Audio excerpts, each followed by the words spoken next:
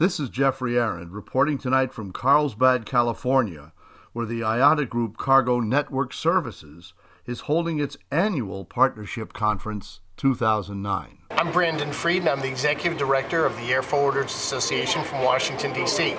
You can reach me at www.airforwarders.org. Membership's just $99 for the first year. Feel free to give me a call and join. So, Brandon Fried, what brings you to CNS in Carlsbad this year, sir? Well, there's a lot of excitement in the air freight forwarding industry right now.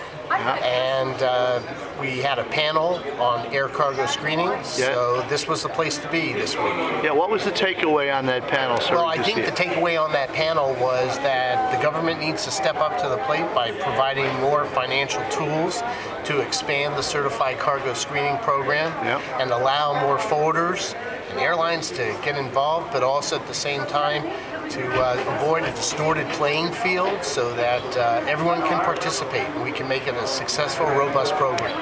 How does the Air Forwarders Association figure into that equation? Well, the Air Forwarders Association believes in choices, but they have to be choices at work, options at work. And, the 9/11 legislation allows for the industry to work with government in finding a solution to this screening issue.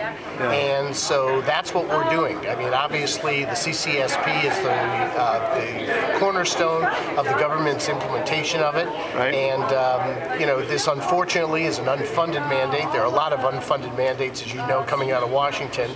And so what's happening is that we're promoting not only CCSP within our industry, but also within the customer industry, the people giving us the boxes as well. That's what's also very important.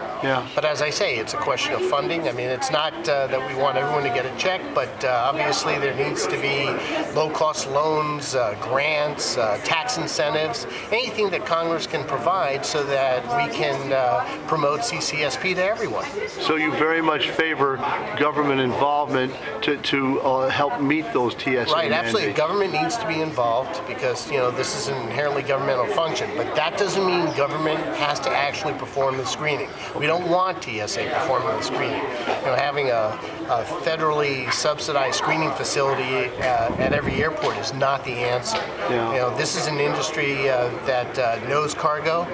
TSA, they're a bunch of great people, but they don't know cargo. We're the cargo experts, not TSA.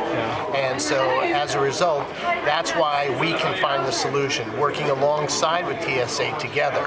But this is a task that needs to be spread into the supply chain to be successful, because it becomes a real estate issue at the airports, not at all airports, but certainly the 18 gateway ones, where there's just not enough space to start looking at cargo on a piece level.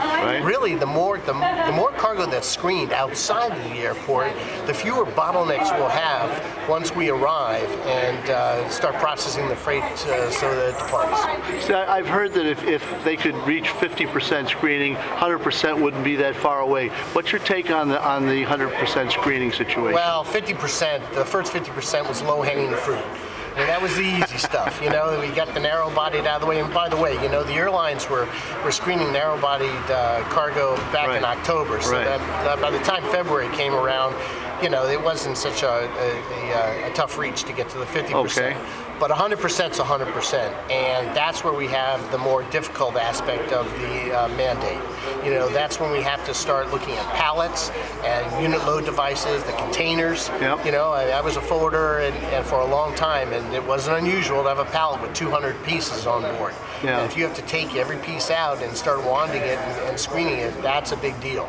And most of these gateway airports, that's where you have all the wide-body aircraft departing from, and those aircraft are the ones that handle the pallets and the containers. There's a lot of cargo flying on those planes, and you got to remember that up to now, the TSA has not certified nor vetted a piece of machinery that will screen a pallet or a container with multiple commodities. They have machinery that will screen a single commodity, but not multiple commodities.